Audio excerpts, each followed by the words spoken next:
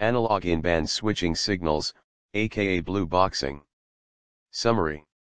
This attack against older telephone switches and trunks has been around for decades. The signal is sent by the attacker to impersonate a supervisor signal. This has the effect of rerouting or usurping command of the line and call. While the US infrastructure proper may not contain widespread vulnerabilities to this type of attack, many companies are connected globally through call centers and business process outsourcing. These international systems may be operated in countries which have not upgraded telco infrastructure and so are vulnerable to blue boxing.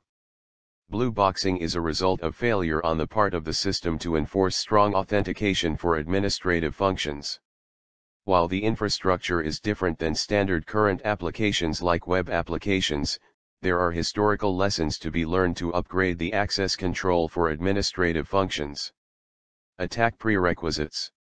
System must use weak authentication mechanisms for administrative functions.